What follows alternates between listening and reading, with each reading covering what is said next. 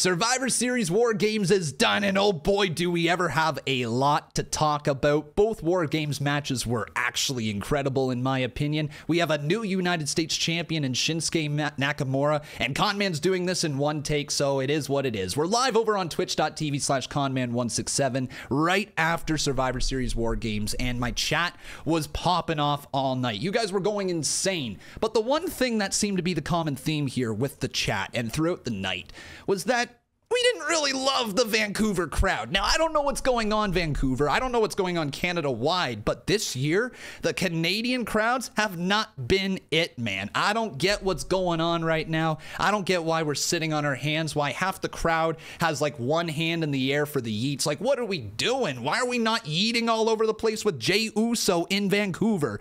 People are out here saying that Vancouver deserves a WrestleMania. Nah, not after that, man. You guys needed to be louder. But obviously, the crowd doesn't make or break the show, and it's actually the matches that matter. So let's kick things off with the very first War Games match. That was Team Rhea Ripley up against Team Liv Morgan. And this actually shocked me, okay? Because going into this match, I actually thought that we were going to see some sort of like focus on the champions, not necessarily the babyface team. I thought that the champions were going to be the ones standing tall. Like on one side, we had Tiffany Stratton, Miss Money in the Bank, Nia Jax, the women's heavyweight champion or world champion. My goodness, what is it? WWE Undisputed Champion. There we go. Like I said, one take. And then we got the women's world champion as well in Liv Morgan. So like, it seemed weird that we were going to see them take the L when you had all the champions on one side, but that is exactly what happened. It was a crazy match though, and I know a lot of people are saying around the same things, that it was a slow build to start things off and that it took a long time to get going, but that is every single War Games match in my opinion. Like, I think every War Games match we've seen through the years has literally been like that as well, where it's the slow build. People for the first like 20 minutes are saying that this is too slow, nothing's happening, blah, blah, blah, blah, blah. And I do think that I have a bit of an answer for that, and I don't know if people would love it or hate it or if it would completely change the dynamic, but like, I felt that Survivor Series is missing that 5v5 elimination style matchup. I wonder if War Games could be made to be more interesting if we had an elimination aspect to it, meaning that anybody could be eliminated at any given time. That could make the match a little more interesting, where you have these scenarios where it could be 2-on-0, it could be 3-on-0, it could be 3-on-1, you name it, right? So I wonder if like that could be something we could add to War Games in the future, but I also completely understand that it would change the dynamic of the match. But as for the actual matchup, like crazy spots happened inside of it. There was this one moment where Io Sky climbed all the way up to the top of the cage with her trash can in hand that she's always had at the top, and she hit a damn moonsault. Well, at the exact same time, Tiffany Stratton hit a beautiful swanton bomb crashing down to the floor. Both at the same time. The cameraman kind of missed it, so like the effect wasn't there as much as it probably could have been, but still a crazy spot seeing Io Sky hit a damn moonsault in a trash can. And then the ending of the match was just poetic AF, with Rhea Ripley and Liv Morgan going to work against each other and Rhea Ripley's team escaping with the win after the Riptide. I honestly thought that the match was really well done, and people again were all up in arms for the first like 15-20 minutes about it. My chat was on me saying, Con, this is not good, Con, this is boring, Con, this is bleh. But then I told everyone, just wait, just wait. It's gonna get there. The main, like once we get to like the main part of the match, when everybody's in, it picks up, and oh boy, did it ever pick up. Great women's War Games match. And again, every single year, the women seem to crush it.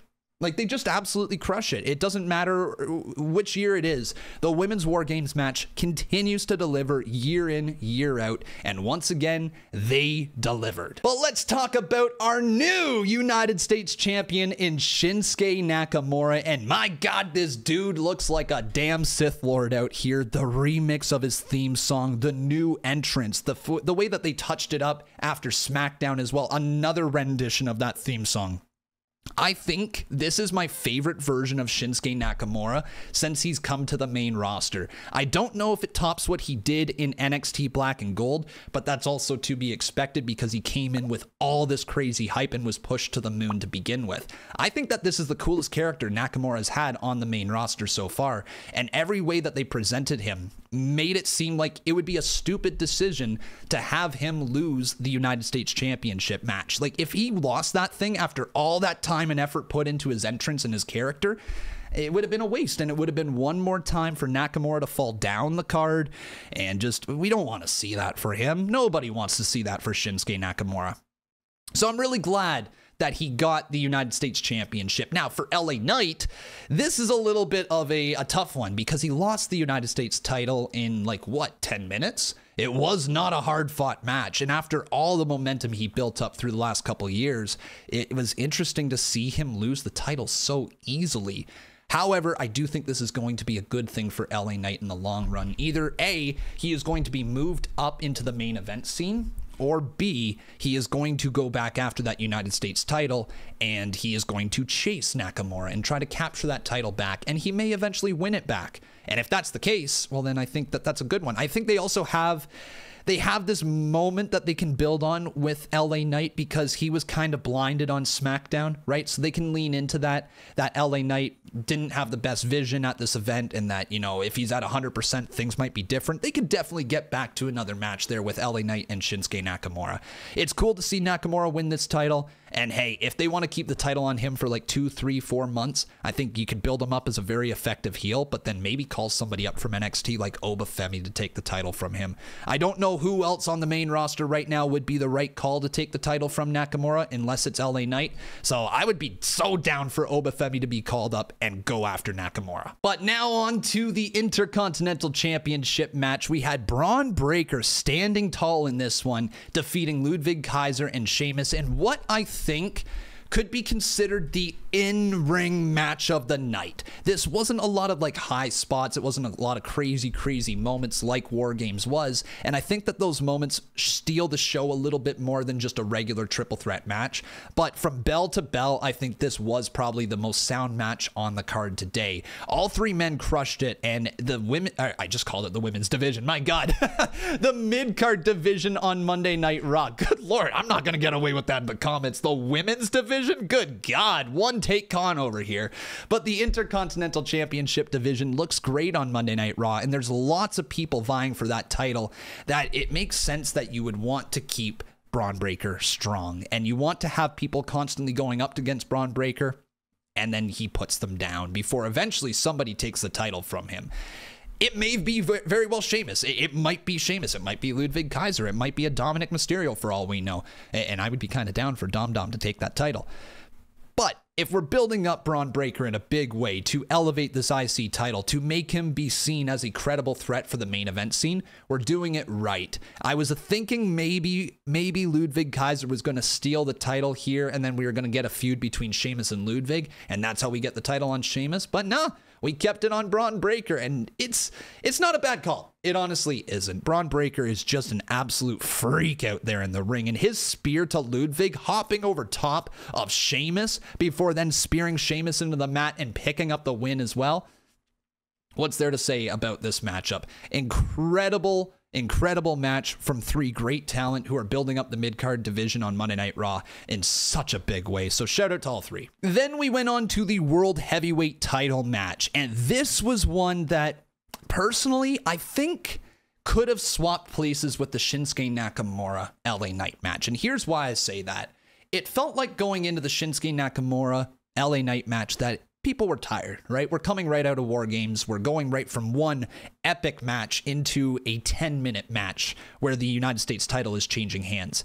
It felt like the fans were done. They were dead, honestly. And I'm not seeing that just because it was a bad crowd. I think that they were tired. They were gassed after the women's Wargames match, and they had no effort and no energy to put into the next matchup.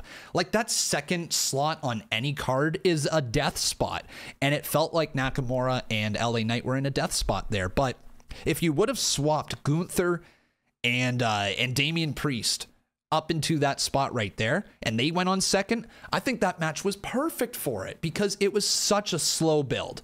The match never took off. It was just a ground and pound into the mat. That the biggest moment was when Finn Balor came out of nowhere and stomped on Damian Priest.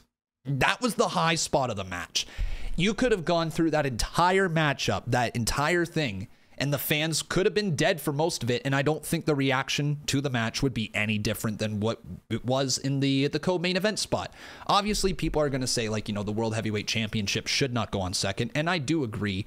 You could have probably started off with it if you wanted to. People would have been into it and then rolled into Wargames, but the way the card was put together, this match didn't need the co-main event spot. It probably could have honestly went on third. It could have went on second, anywhere but fourth.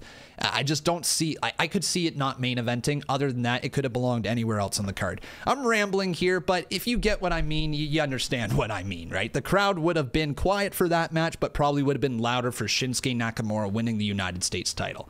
You know, it's a pretty good trade-off. But now for the actual match right here, the World Heavyweight Championship match between Damian and Gunther. Look, Gunther going into this thing was not confident at all. This guy had no clue what he was doing. All right, he was the scared general. He wasn't the ring general that we all knew and love up to that point.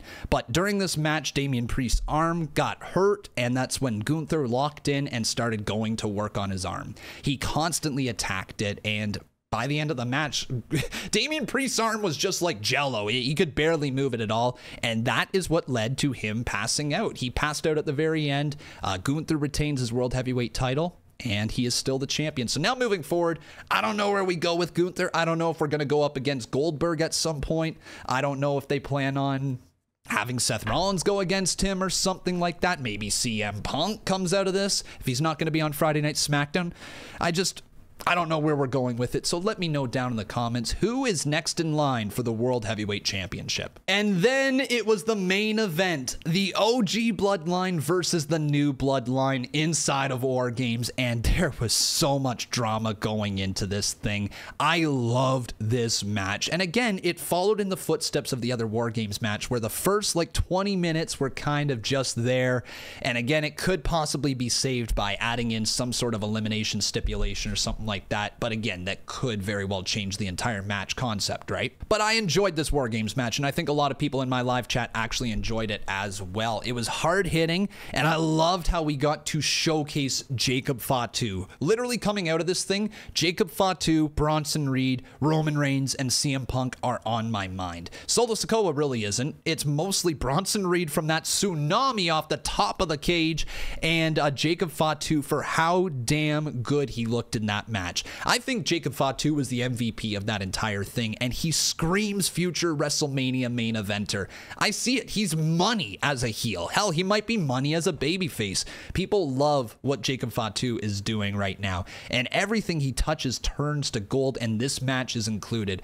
It was well done. He was a beast throughout this entire thing, and I loved watching him go to work. We also had a lot of crazy spots during this thing, but to me, the best part was the storytelling on the OG Bloodlines team. At one point, CM Punk tried to go through the shark cage to enter the ring for the Wargames match, and Roman Reigns stopped him, put his hand right out in front of him, and said, "Sammy, you go."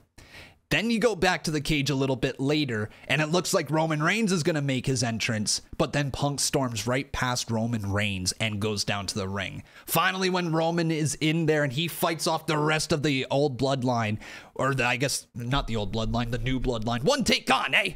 He fights off the rest of the new bloodline, and then all of a sudden, he is in there with his team down on the ground, and he helps up Jimmy Uso. He helps up Sami Zayn. He helps up Jey Uso, but he refuses to help up CM Punk. God, this man might be the pettiest freaking wrestler in the history of wrestling. Roman Reigns needs to get off his high horse. CM Punk was helping him. What are you doing showing this type of pettiness? You put your arm in front of him to begin with, and you guys wonder why I don't acknowledge Roman Reigns, huh? You wonder why I don't acknowledge Roman? Because of shit like that. He still is the same man. He hit a low blow during this match. He absolutely does not deserve your acknowledgement. Why do you keep putting your fingers up in the sky?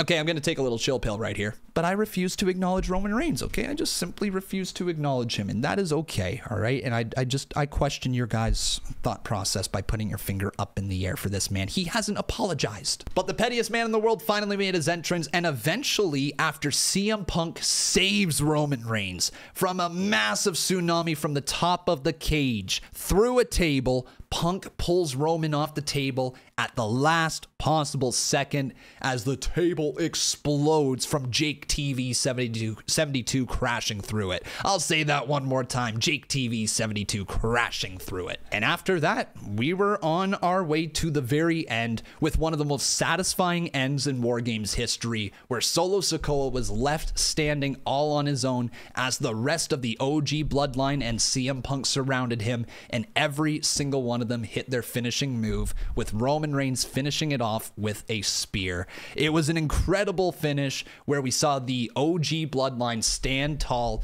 as Roman Reigns and CM Punk shake hands. Now, obviously, the question is, where do we go from here, right? Where do we move forward with Roman Reigns and CM Punk? Well, they did say in the ring that this was a one-time only thing, so don't expect for them to coexist again in the future.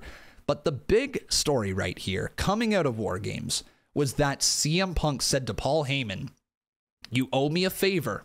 I'll come and get it when I need it." CM Punk and Paul Heyman might have something cooking in the background. Now, obviously, we can speculate all we want about what this favor could be, and that's why I want to hear from all of you guys down in the comments below. I'm also sure there's going to be a lot of people talking about it in our hot takes video, which is going to drop tomorrow, which is Sunday. So if you haven't seen that already, make sure you look for that if you happen to watch this at a later time. But it was a crazy good event, in my opinion. I enjoyed both Wargames matches a ton. I love the Intercontinental Championship match. I thought the World Heavyweight title match was okay, and I thought that Nakamura and LA Knight was just kind of, it never really got a chance, right? It didn't stand a chance being in that second slot in only 10 minutes with a dead crowd. It stood no chance. So I like the show. I'm going to come in here and say that overall for the night, I'm giving it an 8.5 out of 10. Now, the reason I'm saying 8.5 out of 10 is because I thought that this was above an average show for sure. Like, if I was watching this thing at any given time, I think it was entertaining enough to get through the night. I think it was hurt by the crowd not being as into some of the stuff as they probably should have been.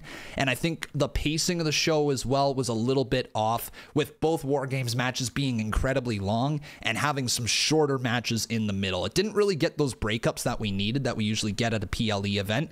And as a result, I think that tired out the live crowd as well. But overall, once again, all I got to say is, Canada, step our game up at Elimination Chamber in 2025. I'm going to be there as well. You're going to be loud for it, because we don't want WWE to stop coming to Canada. We have been spoiled this year, and it's been probably one of our worst years for crowds since, like, ever. Like, the crowds suck this year. So step it up, Canada. We got this. We don't want to lose these events in the future. But thank you very much for watching. Let me know your thoughts down in the comments below. Make sure you hit that like button. Make sure you subscribe to the channel. Turn on those notifications, and keep coming back every single day right here, because we upload wrestling videos every single day. And one final plug right here. If you guys want to see any of my reactions to the full match with the actual match on it, check out my Patreon. We have uploaded all 5 matches for the night over there for you guys. So would love to see it. Go check that out. But thanks again for watching. Take care and have a good one.